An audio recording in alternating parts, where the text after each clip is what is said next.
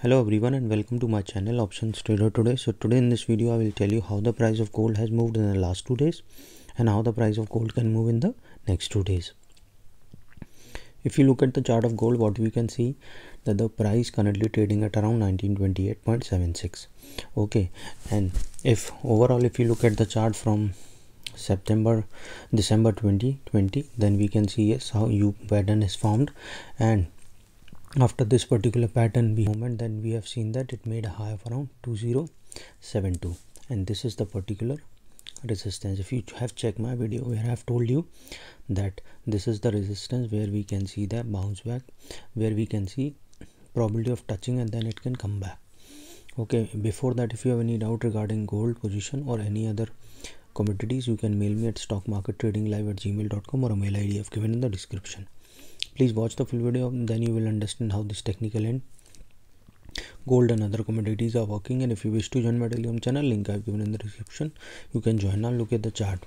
If you look at the chart, what you can see that if we look at the chart from 2017, we have seen that this particular range, after breaking this particular range, we have seen an upside. Okay, and after that we have seen a range bound. Okay, and once this range has break upside, we have seen it has moved up.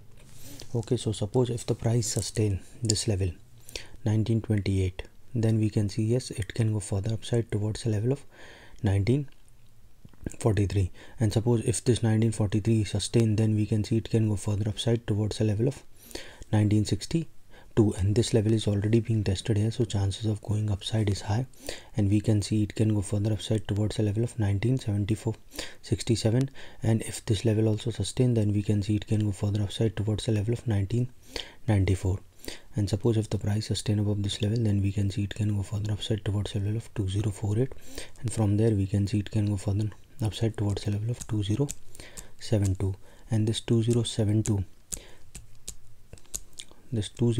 is already being tested here, so chances of going further upside is high. But suppose if the price didn't sustain this level, what we can see it can go further low towards a level of 1916, and if it goes below this level, then we can see it can come down to a level of 1908. Okay, and if the price goes below this level, then we can see it can fall further towards a level of 1897. Okay, and if the price fall below this, then we can see yes it can go to a level of 1875, and from there we can see it can go further low towards a level of 1859. Okay, and from there we can see it can go further up low towards a level of 1859, and from there we can see it can fall towards a level of 1829. And once if it fall below this level, because this is a strong support, and once this fall below this level, then we can see it can fall towards a level of 1800. Okay, and if it falls below 1800, then we can see it can move below this particular range till the time it didn't sustain above this level. Okay, now for investing purpose, if you any dip is a buying opportunities if you are looking for 5, 10, 15 years or even more. But if you are trading, you have to understand that if you are trading with whatever amount, but I will tell you an average which people trade mostly with $10,000 suppose, then you should always try to trade with 10 to 15% of your capital, that is around 1000 to 1500. Okay, and now this 1000 and 1500, you have suppose you took 5 trades, and your risk should be 0.5 to 1%, that is around $50 to $100. Okay, so you know that 5 times you are trading, that will be $500. Okay, so $500, what you will do, you should be relaxed. If suppose if your 5 trades fall and you are in a negative position, so you know that your risk is $500, and then you can trade easily and relaxed in the next day.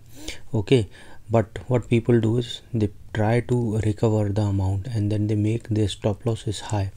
So what they do, they make a big mistake and lose a big amount, and then they try to recover the more amount, because of which they lose the capital. That is the main mistake that do. I teach in my workshop one-on-one as well as in the group how this psychological point and trading works. So if you want to attend, you can mail me regarding this. We'll work on the timings, group as well as individually. Okay, so hope you like the video, and if you like the video, please give a thumbs up, and if you're new to my channel, please subscribe it.